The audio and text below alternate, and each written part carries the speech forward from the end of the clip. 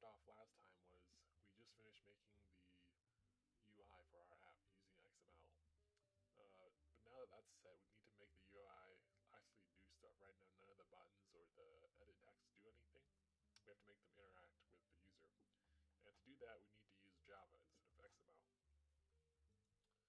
So open up your project, go to the source folder, go to the package you defined, and open main activity, if that's what you called it. And since I'm assuming that you have no Java or programming knowledge at all, I'm just going to go ahead and describe everything that was automatically created for us by Eclipse. This is the code that Eclipse basically always makes for us when we create a project. Let's go over it line by line. Now, if you didn't know, a computer for most programming languages will go from the first line and then go down line by line doing things in order. So that's the way we're going to think about this too. The first line says, and these purple words are keywords. So the first one is package, and then the description of our project file directory. Package describes where our project is and how it's organized in relation to everyone else's project. And this information here is used mostly so that if you make code that you want other people to be able to use, you can tell them the package and then they'll be able to use it. Assuming they also have your source files, obviously. So it's not too important. Let's just move on to the import lines. Now, if you click this button here, it'll show all your import lines. Now, okay, so these are statements, and a statement in computing refers to a sentence that tells the computer something. And import statements are sentences that tell the computer where to find certain bits of code for you to use. So there's lots of pre-made code that the Google developers made for us about Android. For instance, there's code about menus. But before you can use the Google code for menus, you have to import the code from somewhere. And the place you import it from is the Android library. And this is the package location for the Android library. This is the Android library, and this is the part about menus. So before we can use menus, we have to import the code about menus, and then once we do that, we can use the code that has to do with menus. And you notice that if you hover over anything in Eclipse, it'll usually tell you what it means. What it's supposed to. Stuff like, I don't know, sometimes it does. Maybe my computer's just too slow. But yeah, normally if you hover over stuff, oh, there we go. It'll give you information. But anyway, let's go back to, so that's what import does. It lets you use code from somewhere else that you haven't actually written. And since 90%, or like 99% of code that programmers write is actually other people's code, it's very useful. I'm sorry, I'm gonna get the phone.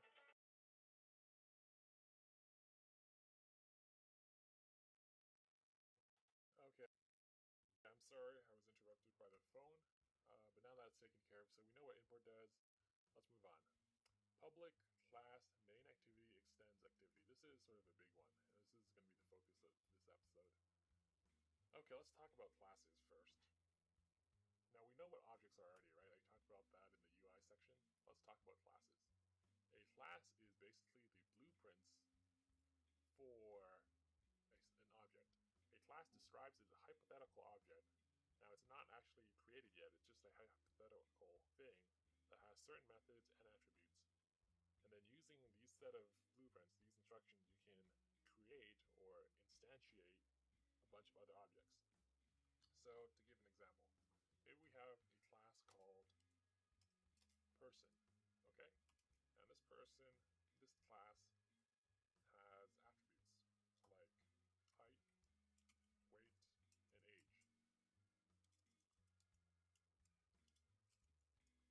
And it also has methods. Again, attributes and methods we went over last video or last section, so we won't talk about them again. Methods like walk, talk, eat. Okay. Now, say we want. Now, these things might have default values,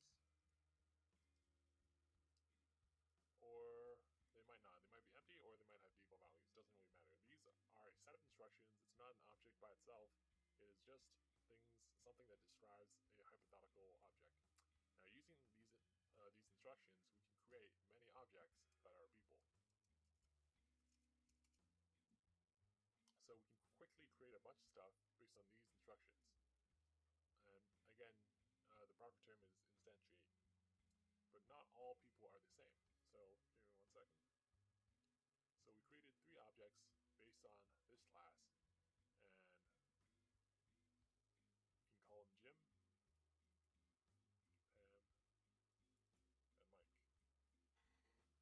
Now Jim probably is not the same height as Pam. He can be maybe, I don't know what units this is in. Nothing really makes sense, but whatever. Pam might be 80, Mike might be 90, okay?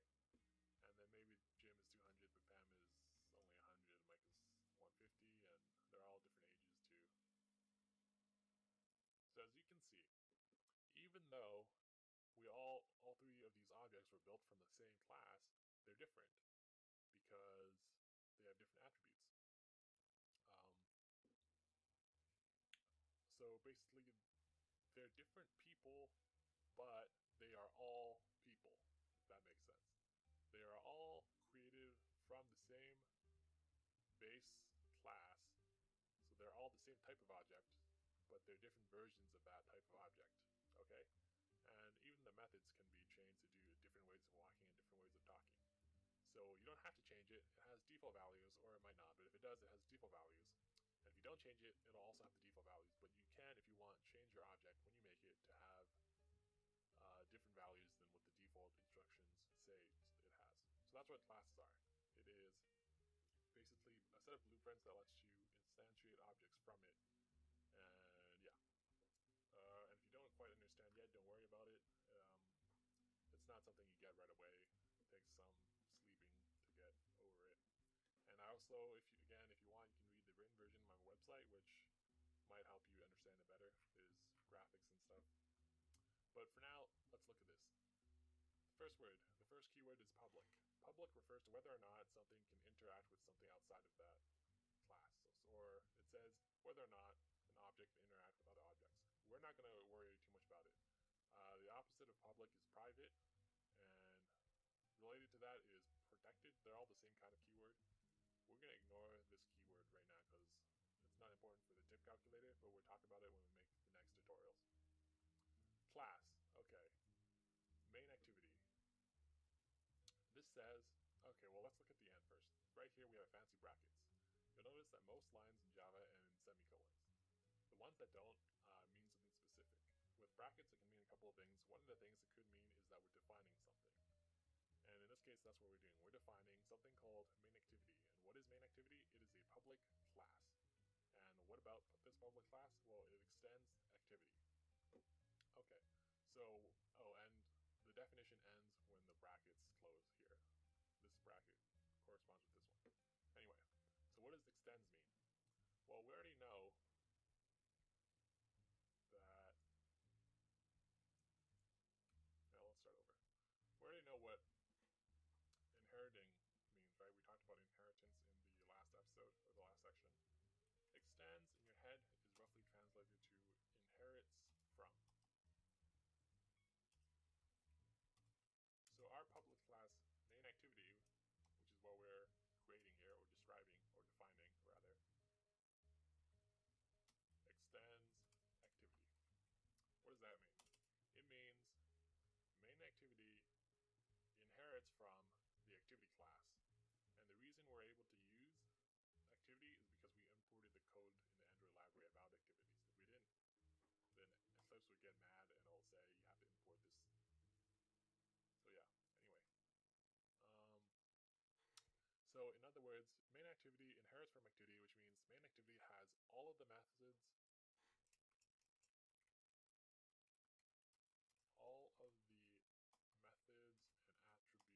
attributes that activity has. Okay? So that's all that means. It means we're creating, or we're defining an activity or a class that's public, and we're going to call it main activity, and it's going to inherit from the activity class. And so it has all the methods and attributes that this default Google activity has. If you're wondering what an activity is, the activity is, it's basically like a window in your computer. It's it's basically just a window, and it has stuff inside of it, like buttons and edit text that you can, the user can interact with. So, and it's the base object that you're Okay, so we're going to define it in these brackets. How are we going to define it? First thing we're going to do is at override protected void on create blah blah blah. Okay, let's look at this line. At override.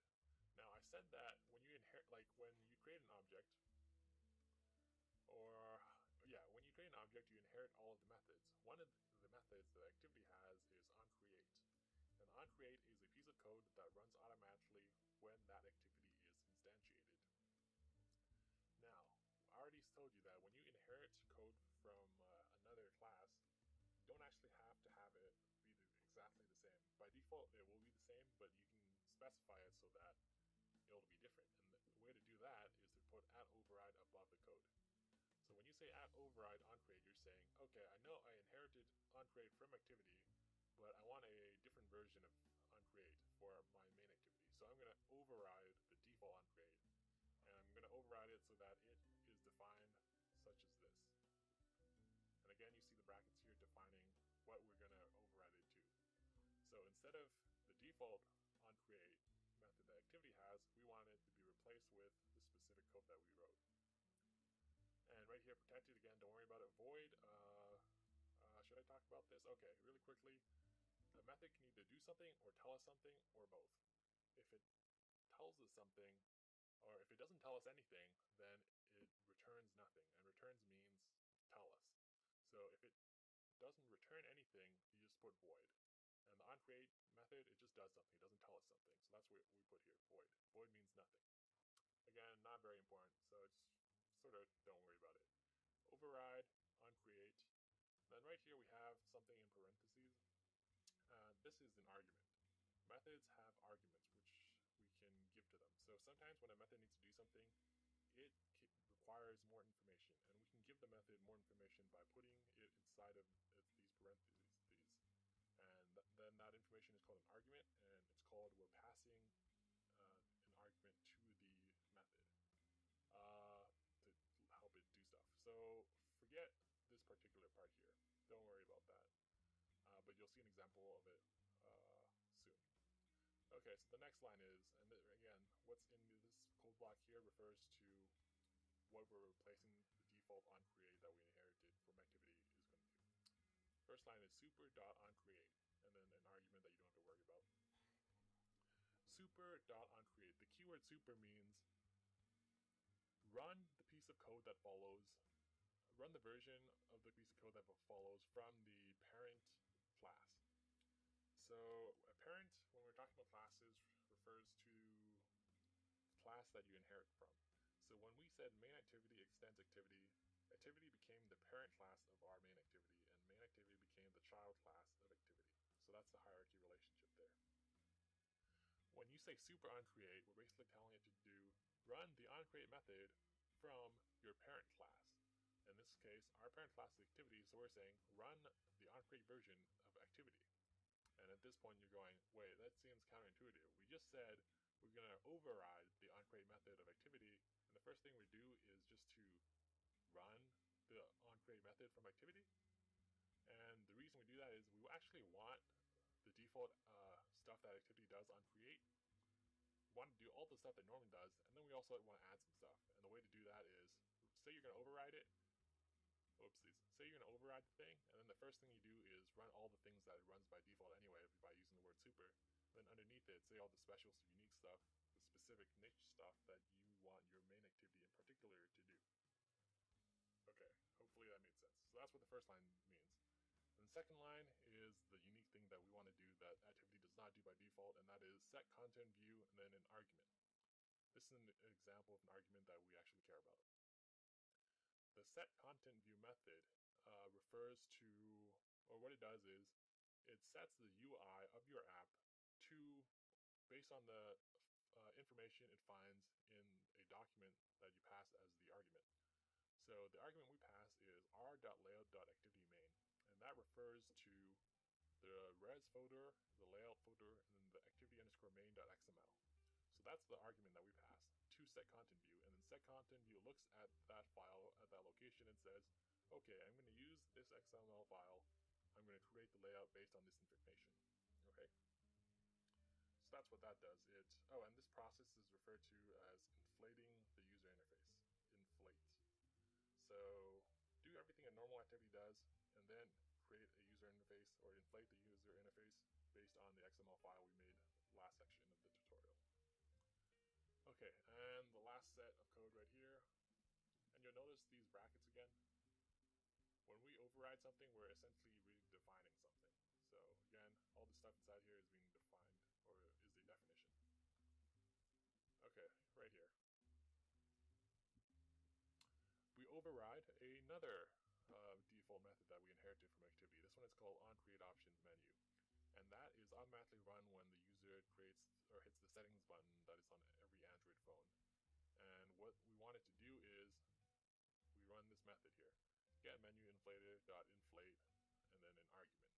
And what this line says is inflate the menu options or the menu setting, or yeah, the options menu based on the XML file that you can find in res menu folder activity main. And so if you look there, we have another XML file, and this one we actually never edited. So what we're going to get is we're going to inflate the menu options with a default Android menu. And to show you what that means, I'm just going to run it in the AVD to show you what that looks like. That's going to take a while to load, so while we're waiting for that to happen, we can keep talking. Did I run it? I can't tell.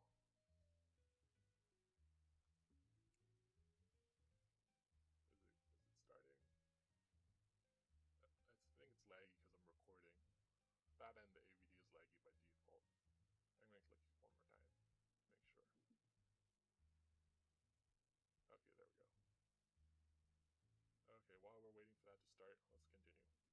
So that's what this does. It inflates the menu based on this file, just like this inflated the UI based on this file. Public, again, don't worry about it. Boolean is the return value, so again, don't worry about it. Return true, don't worry about it. It's not too important.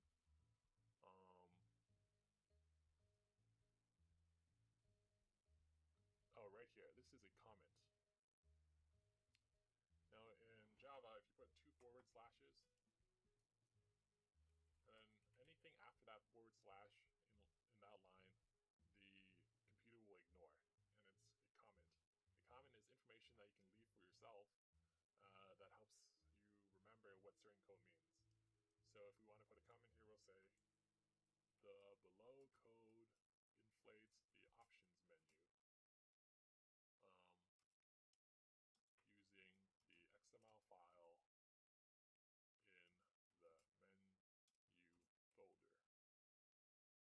And then what will happen is when the computer gets to this line, it'll just completely ignore that.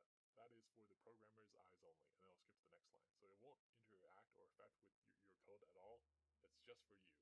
And you should probably get in the habit of using comments because it's very helpful. And it makes your code more readable, which is helpful, or which is good.